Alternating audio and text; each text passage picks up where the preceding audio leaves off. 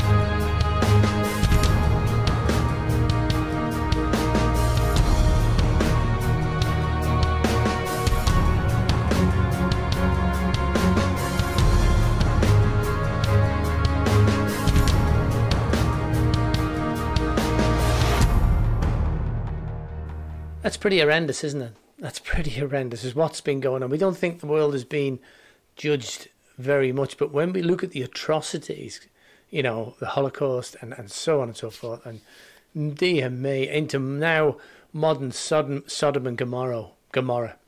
Sodom and Gomorrah, we're into now around the world, the stuff that's happening everywhere. It's like the whole planet is like that.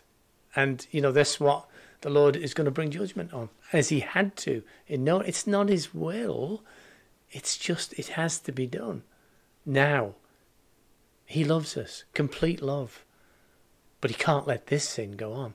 You choose this day whether you serve the Lord or you serve the enemy. There's no grey area. You either give your life to Jesus or you continue in sin with the enemy to where whatever he promises you will be downhill till the final end of destruction. I've got to be honest about that, because we're looking at stuff around the world, which we're going to keep doing, that is horrendous.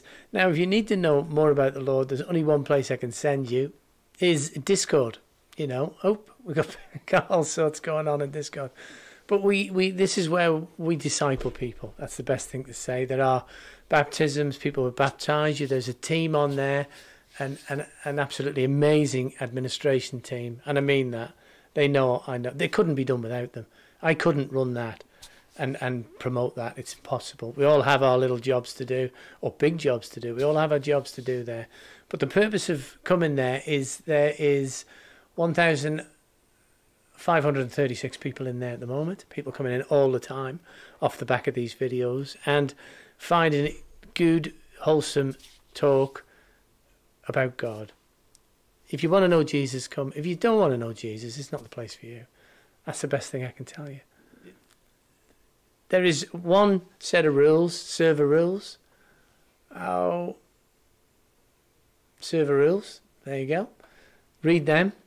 come into the welcome page, read them, and abide by them, because that's where you'll get kicked. And there's a good reason for that. We have to secure and make it well. But brothers and sisters, I will leave you with that one and say, may God bless you, keep you, make his face to shine upon you, and be gracious to you this day and always. God bless.